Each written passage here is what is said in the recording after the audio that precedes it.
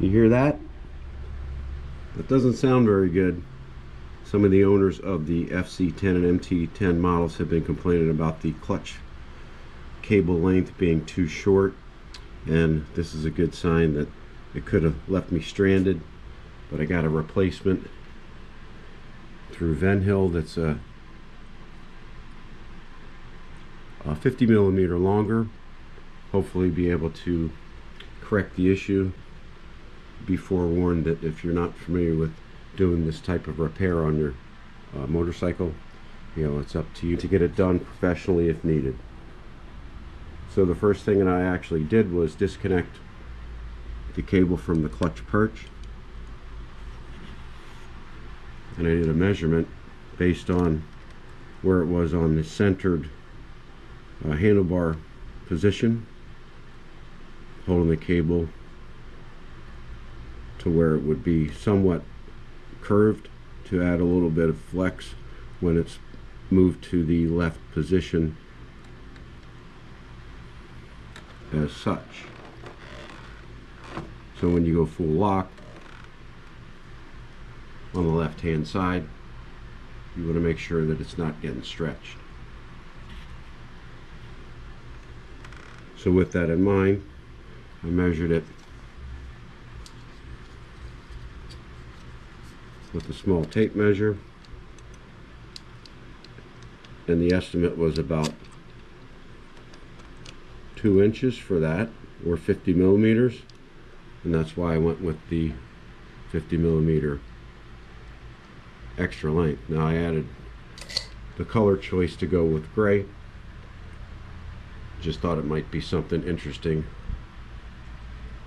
to add a little extra custom. A couple things to keep in mind: there's a cable guide mounted to the upper triple tree, and then of course you got to make sure it's routed behind the metal piece that provides a little bit of tension to keep it away from the ignition switch. So I'll be taking the side cover off here of the radiator to make sure we have enough room to get hands up in there if that's needed. So a couple of clips. Start with the two 12 millimeters on the bottom, keeping it centered to make sure that your cable has enough fore and aft adjustment on the bottom, and then we'll make the adjustment on the free play once the cable's installed.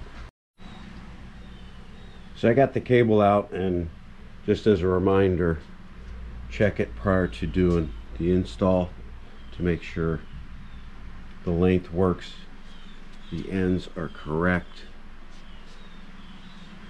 This one here shows about 50 millimeters, just as I had ordered.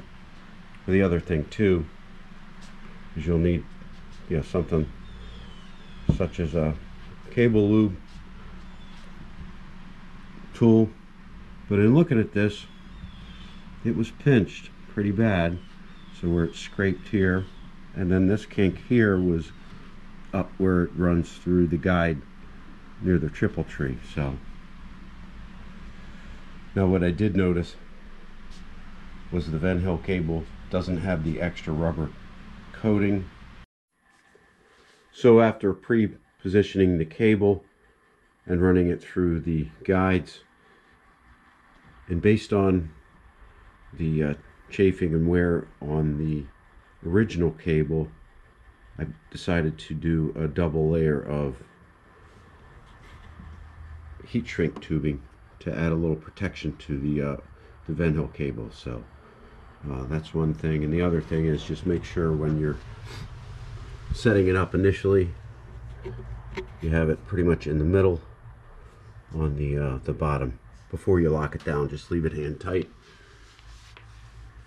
and that way you can get it set up once it's into the perch.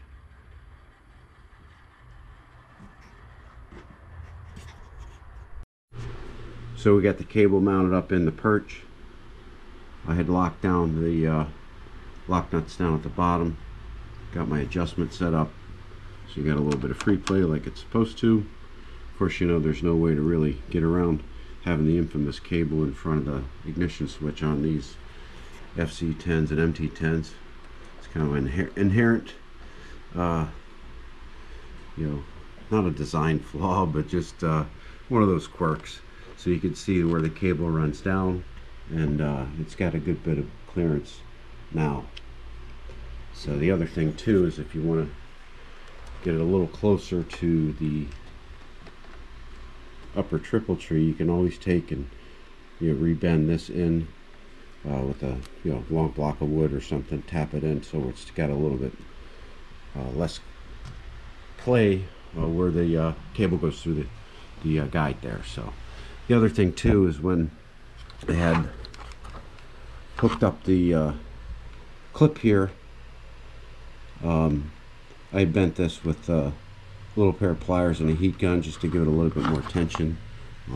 That's the last thing I gotta bolt up. That's pretty straightforward. This one down at the bottom, I actually put a little piece of old fuel line to add a little diameter to the tube, to the cable itself, so the tube would be a little bit more stiff. So at any rate, hope you like a little tutorial on how to do the clutch cable. Have some safe riding, and I'll put some links below to Van Hill so you can take advantage of what they offer. And here again, no endorsement from them, just thought I'd share this with you so it might help you out.